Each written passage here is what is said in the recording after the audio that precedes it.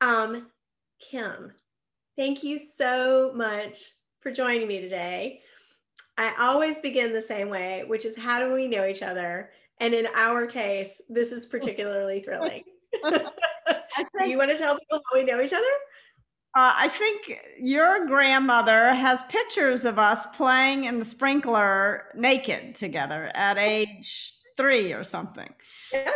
So we are cousins. We are cousins. We have known each other for a long time. Yes. We are, I think of us as Parent Trap. Yes. Parent Trap to the point that only in the last year, or maybe it was 2 years, did I find out that you were actually a year older. And I had no idea. I was acutely aware that you were younger, of course, as you are at age, 4. The person who is 3 is really young. I had no idea. I was like, we're the same age. Um, One thing that I think is unique about our experience that we share is that we grew up in such a pro female, female heavy, female driven, female designed environment. And it wasn't just your part and our part, but there were 4 sisters and they all had 2 or more children, and they were all women with the exception of your dad. My dad was the only male in that family. And I think it's very telling that he ended up doing some time in the FBI. Just It was inevitable.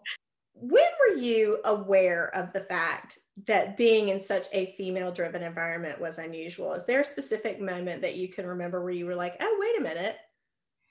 Yes, actually, I have a very vivid. So I really believed. So Big Mama, our great grandmother, who was the mother of our grandmothers, she was really quite a strong woman from everything. So her husband was an alcoholic. She left him and took her 4 daughters from Galveston to Memphis and raised them on her own, which was saying something. I have no idea how she pulled that off, actually, but she did. And so it was very, very much a bunch of strong women. And we were members of a church, of the Christian Science Church. And that's one of the few religions in the world founded by a woman. Mm-hmm. And in fact, Mary Baker Eddy, who's the founder of Christian Science, writes in Science and Health, which is the book about that religion, that woman is the highest ideal of God. So in other words, like very consciously, women are superior to men. And not only were we in a female environment, and I didn't know that because you were living in Memphis and I was living in Raleigh, and we were sort of like a politely attending the Episcopal Church. But I didn't realize that those 4 sisters had backed it up even with religion. Oh yeah, Just in case you need proof. yes, no, I mean people joke God, but literally for us, God was a woman, and so I really believed I held a prejudiced belief growing up that women were superior to men. And it's funny, as I was writing the book that I most recently wrote, I had a feminist scholar who was reading it, and she said, I don't believe this. I don't believe that you actually believed it. But here's the moment when I realized that maybe the world wasn't what I thought. I was reading a poem by Wordsworth when I was a senior in high school. So I was 18 years old at this point. And it dawned on me, oh my gosh, a man wrote this. Like maybe they're not so maybe they're not so inferior after all. And when it was interesting when my father read this part or described this in the book, and when my father read it, he said, gosh, Kim, how could first of all, he disputed that Mary Baker Eddy said that, and I found the passage, and he said, well, that's not what it meant. But then he was really hurt the way that a lot of women are hurt. He said, what about your grandfather? If not me, what about your grandfather? Didn't you think that did you really think he was inferior to your grandmother? And I was like, yeah, I did, actually.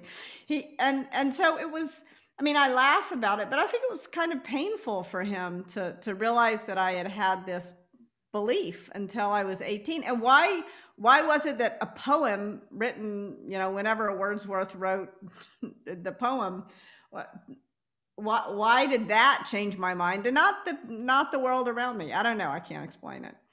Well, and it's also really interesting to have thought that Aunt Alice My was more grandmother. together than Uncle Battle because he was actually a physician, and Yes. and she was a homemaker. And not to downplay that, because as a homemaker now, I know this is sturdy work. Yes. But I think when you can sort of cobble the ego of a medical professional, like you've really created a dynamic. I love this conversation because it's a conversation about how narratives become a reality. Mm-hmm. And also, I think for me in our relationship, and I don't know if you feel the same way, but one thing I've always found super interesting about our narrative is how you were encouraged to be an academic. And I was almost encouraged not to be an academic. And one of my favorite like memories of us was probably at about 13, 14, still young, like Mm-hmm. not driving, but starting to Yeah. be like, We knew what we knew at we age. knew what we knew. And I had come to Memphis over Christmas, and I called you to make a plan, to make a Saturday night plan. And I said, let's go out. And you said, let's study. And I remember thinking, why would we do that? Right. And and you came over and brought your books because we both had exams after Christmas. And you came over and brought your books, and I watched you study, and I thought, what's she going to do with that? And waited for you to go out. And then we went out, and I felt like you were watching me going, what's she going to do with that? Why And, are we going out? and here we sit, and those narratives played out to this, the academic version of human behavior. And then mine was the human behavior version of acting, and now working to help children combat negative narratives about their situation and their lives and their opportunities. What do you think it is about our group of people that we grew up that led us to focus on human behavior? Do you have a thought of it? That is a great question. I think this has been the question, like how can I live in a way that makes me both happier and more productive and where I'm becoming a better person and not a worse person over time. Like this is the question that has always bedeviled me. I don't know, maybe it was because our great grandfather was an alcoholic. Maybe that's part of it. Like what was it like? My our grand, I mean, I don't know if Aunt Frances ever talked to you about it, but Granny rarely talked to me. But when she did, it really had an impact on me. Annie And talked about it all the time. really, Granny did maybe 3 times. But I remember she said to me, this was when I was a bit older. I was living in Russia and she came to visit, and I was drinking a lot at that point. I was following in my great grandfather's footsteps. And she warned me. She said, she told me what it was like to watch her father sort of descend into the bottle. And she said, you know, he was a lovely man and it ruined him. She really spoke about him with great affection and sorrow. And it always sort of made me think, like, what happened to him? How did that happen? And there were stories. Do you remember the story? The cops pulled him over. He was driving down the road with the hood up, like he I've never heard that. yeah, he was driving. And then there was, I think when Big Mama finally left him, he drove off the end of the pier in He did. Galveston. Yeah, and that was when she realized one of the girls could be in the car with him, and she was like, enough. And so what happened to him? Why did and then also I think my grandmother, she really struggled with depression. And your grandmother would make her skip around the block, would take, and I think that trying to understand, like, how do we wrestle with our own demons? How do we try to, what can we do actually? What can we tactically do to make our lives better and not to give in to these demons is a big question. I remember very early you being a part of sort of a think tank, for a better description. Yes. Do you know what I'm talking about? Yeah. And can you talk about that for a minute? I don't think I worked, it was a summer job. It was a Center for Strategic and International Studies. So I was living in Washington, D.C. and when I was in college between, I forgot which 2 years, probably junior and senior year. And that was a job that made me realize policy is not the thing that I'm interested in. So how did you get from that? What did you learn from that that sent you to your next course of action, which would have been what? So Russia? Yeah. So no. So I studied Russian in college, and I studied it because of an experience I had when I was a senior in high school. I was selected as the student from Memphis that was going to go on this Air Force outreach to the citizens of Memphis, Tennessee. And so they flew us from Memphis to Omaha, Nebraska, and we did an in-air refueling, and we got there, and there was a big steak dinner, and then all these generals stood up and explained to us why it was important to be able to blow the world up 4 times over instead of just once over. And I remember thinking, this can't be right. Like, these seem like, smart, wise leaders, but this can't be right. And that is what caused me, I studied Russian in college, but also arms control. And so that was why I was at CSIS, and why eventually, luckily, the Berlin Wall fell and the arms control thing the whole world changed my senior year. That was lucky. I mean, you were standing 1 foot in, 1 foot out. If that wall hadn't come down. Yeah, I might have got stuck in the policy path. So anyway, I went to Russia and studied sort of swords into plowshares, military conversion. And so, yeah, that was how I wound up moving to Russia after college. What do you think we tell our children, and what do you think children are being designed for when they are selected to do these things? Could you have backtracked from that moment on that plane and said, you know what, I really want to be a dancer. That's what I want to do. Could you have gone backwards from that moment? I don't think I could have. I mean, what I really wanted to do in college was read novels. And write novels. That's what I really wanted to do. But I didn't see a way to make a living doing that. I didn't see a way. I didn't want to become a professor because academia seemed so broken to me.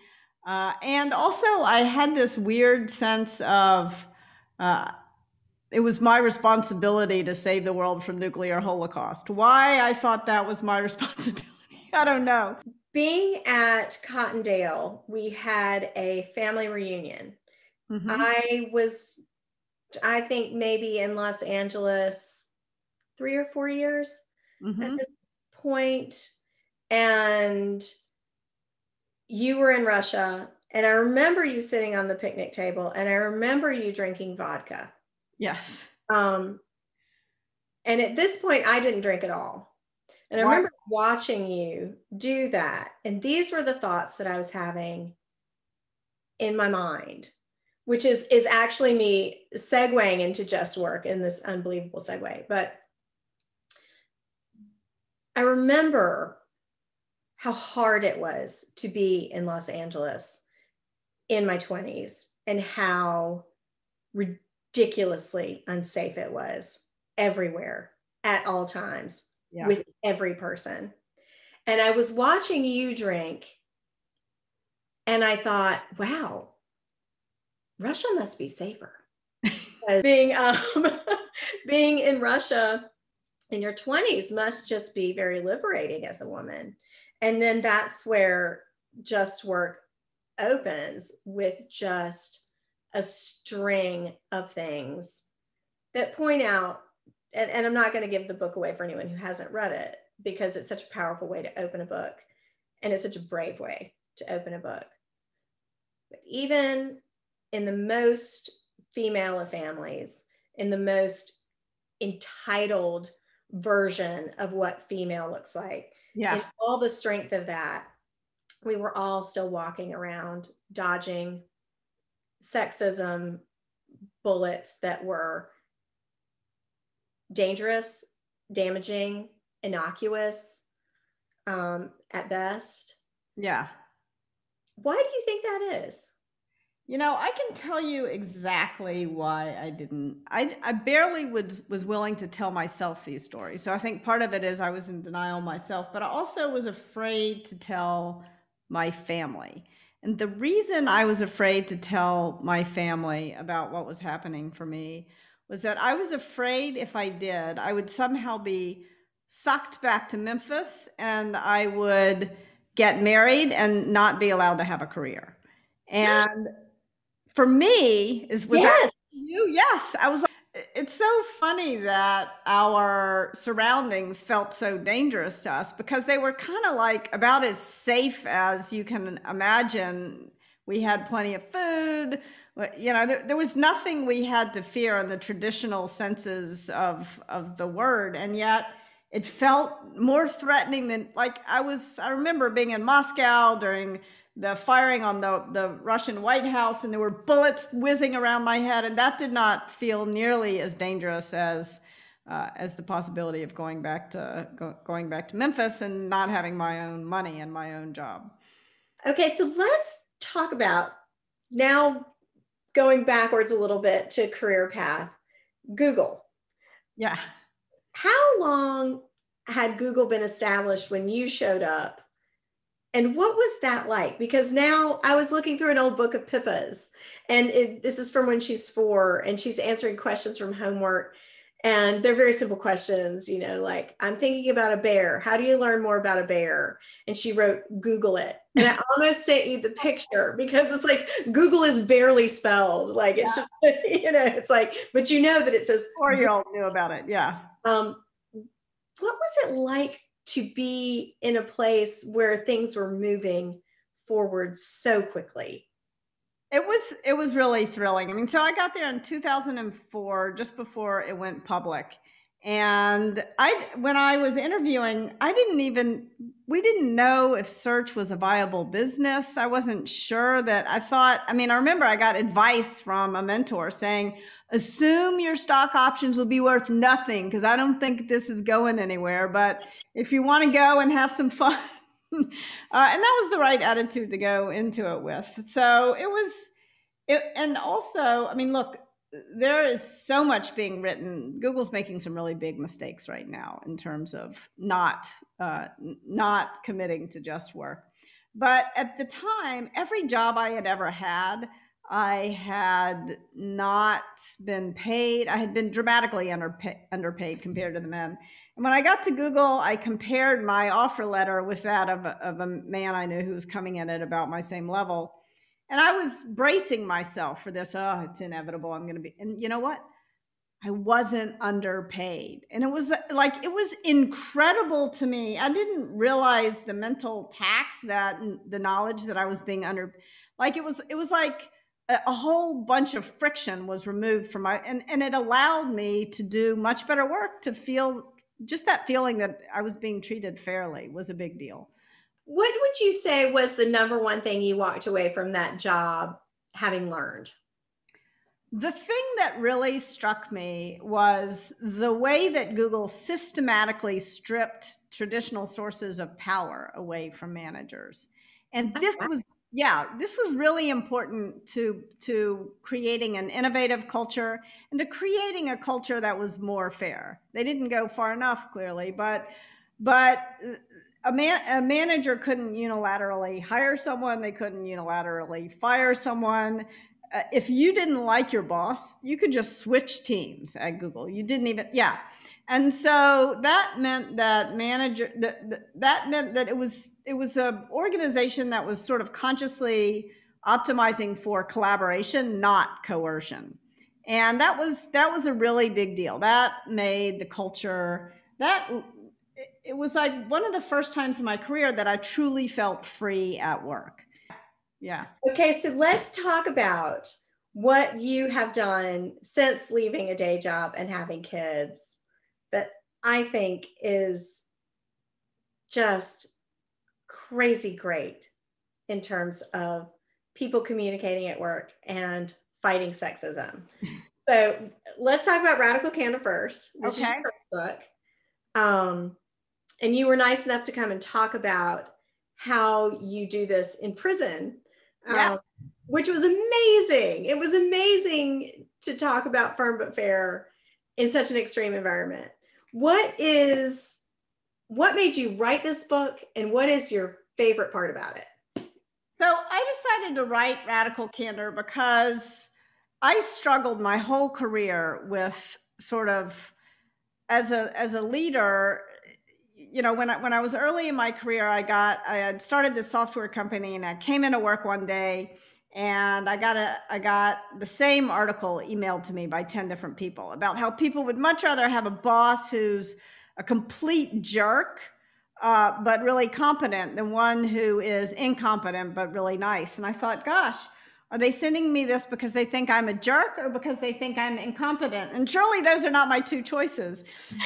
I think we all have this false dichotomy, or a lot of us have this false dichotomy, that we have to choose between being a good person and being a successful person. And that's not a choice. I want both. I want to be good and I want to be successful.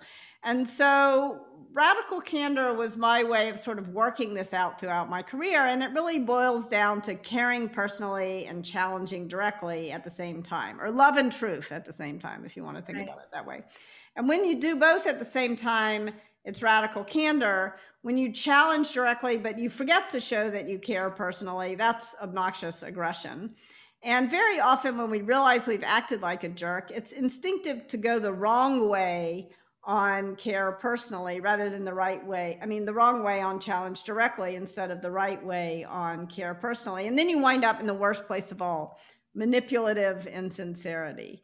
And this is where passive aggressive behavior, political behavior, all the kinds of stuff. And it's fun to tell stories about manipulative insincerity and obnoxious aggression. Like if you watch TV shows about work, it's going to be all about those two behaviors. But the fact of the matter is, the vast majority of us make the vast majority of our mistakes when we do remember to show that we care personally. But we're so concerned about not hurting someone's feelings that we don't tell them something they'd be better off learning and knowing in the long run. And that I call ruinous empathy. So that's Radical Candor in a nutshell. And mostly I started rolling this idea out in tech companies. We did a lot of work at Google, we did a lot of work at a bunch of startups, and then we started working at a bunch of banks. And then it was really interesting to go with you to Kern State Penitentiary, and I realized all the same dynamics held, same questions. It was really a cool experience. What I love about that book is that it is such a nice way to just put some fencing around human behavior that is helpful personally and helpful in an outward way. You know, it's helped with parenting. It's helped in my relationships. I think it's so great. I love what you said there. This book, however, this book is badass. I left it all on the field with Just Work. I mean, I know that it's called Just Work, but it is like heart and soul of what it's like to be human, struggling in the workplace, and committing to moving forward. What made you write this, and what's your favorite thing about it? So after Radical Candor came out, I was giving a lot of talks and workshops. And if you have written a book about feedback, you're going to get a lot of it. So here was some of the feedback I got. I was giving a presentation at a tech company in San Francisco, and the CEO of that company had been a colleague of mine for many years. And she's one of too few Black women CEOs in tech. And after I talked about Radical Candor with her team, she pulled me aside and she said, Kim, I really love Radical Candor and I'm excited to roll it out. I think it's going to help me build the kind of culture I want. But she said, I got to tell you, Kim, it's a lot harder for me to put it into practice than it is for you, because the second I give somebody even the most compassionate criticism, I get slimed with the angry Black woman stereotype. And I knew this was true, and it made me realize that I had not been the kind of colleague I saw myself as. I had been in denial about the things that were happening to her, and I hadn't been an upstander. I hadn't stood up to the sort of everything from bias to discrimination that she was experiencing. And so I hadn't done that. And then she looks at me and she says, and I'm willing to bet it's much harder for you to put it into practice than it is for the men who we work with. And now all of a sudden I realize I'm in denial about not only the things that had happened to her, but the things that had happened to me. And it's hard for the author of Radical Candor to admit to having been in denial her whole life. And then I also realized that as a leader, I had often failed, sometimes quite dramatically, to create the kind of environment that would prevent workplace injustice from emerging. That I had failed to create the kind of workplaces where we could all just work. And so it was really that made me realize I had some thinking to do. I needed to write this book. And when I started writing the book, I was still in denial. I thought, well, I'll have to, I haven't really had too many bad experiences. I'll have to interview a bunch of people. And then I started writing and thinking, and I thought, oh my gosh, I have a story from every day of my whole career. I'm going to have to cut stuff. What do you hope people walk away from Just Work having learned? What do you hope it helps people with? Yeah, well, here's what it helped me with. So I hope it'll help other people with this as well. I think one of the problems is that we often don't distinguish among bias, prejudice, and bullying. We treat these three things as though they're the same thing, and therefore we don't know how to respond effectively. And so bias to me is sort of not meaning it. It's unconscious. Whereas prejudice is quite conscious. It's a conscious belief. It's meaning it, if you want to define it simply. And bullying is meaning harm. And these are three very different attitudes and behaviors. And so the best response to bias is an I statement, kind of invites the person in to understand things from your perspective. Whereas the best response to prejudice is an it statement that very clearly defines the line between one person's freedom to believe whatever they want. I'm not the thought police, but they can't do whatever they want. And that line needs to be made clear in the workplace and in all our relationships. And then bullying, so an it statement, by the way, it can appeal to the law. It is illegal to. It can appeal to HR policy if you have decent ones where you work. It is an HR violation too, or it can appeal to common sense. It is ridiculous too, which is usually my favorite it statement. Yeah. And then a you statement pushes the bully away. It sort of says, you can't talk to me like that, or what's going on for you here? I learned this from my daughter, actually, when she was in third grade. She was getting bullied.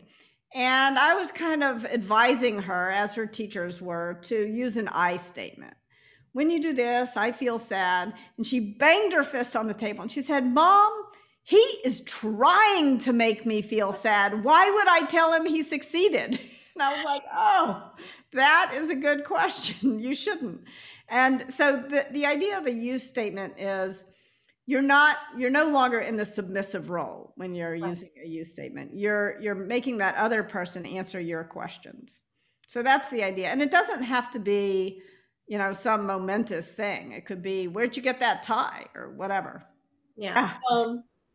Kim, I just think you are just so wonderful. And it has been so fun to be your friend and your cousin for so long. And our ride goes on. The ride goes on. It just gets better and better.